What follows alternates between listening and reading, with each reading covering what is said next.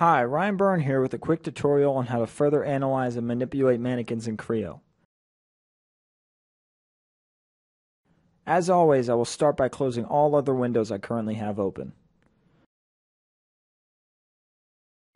Here I have an assembly with an extrude already in place. This extrude will act as the floor. From the ribbon, I can select the Mannequin tab followed by the Insert Mannequin button. The top of the floor will act as my first reference, and the front edge of the floor is my second.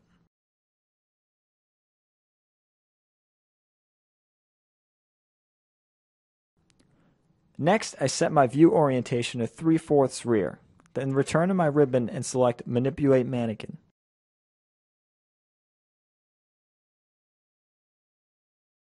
A dialog box appears.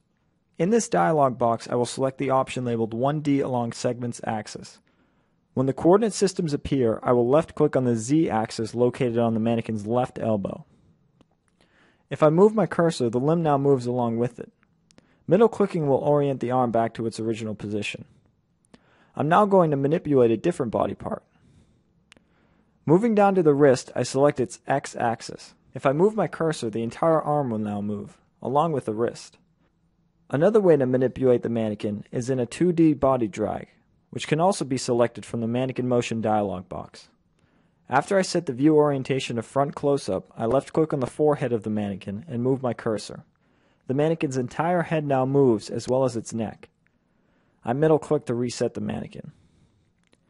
If I move out a bit, I can practice with the 2D body drag tool by trying it on some of the other parts of the mannequin. Again, I can middle-click at any time to reset the mannequin to its original position.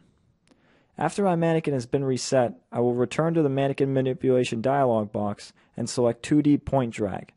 Again, I can set my view to 3/4 rear, then select the middle hand segment and move it around. The segment stays parallel to the screen as its orientation and placement both change. The fourth and final mannequin manipulation tool that will be discussed in this video is Rotate Around Axis. After I select it from the Mannequin Manipulation dialog box and set my view to 3/4 rear, I will zoom in on the mannequin's left hand and select its Z-axis. The wrist and hand will now rotate along that axis with the motion of my cursor. I hope you found this tutorial helpful. This is Ryan Byrne from learningexchange.ptc.com. Feel free to check out more content from PTC University or at learningexchange.ptc.com. Thanks.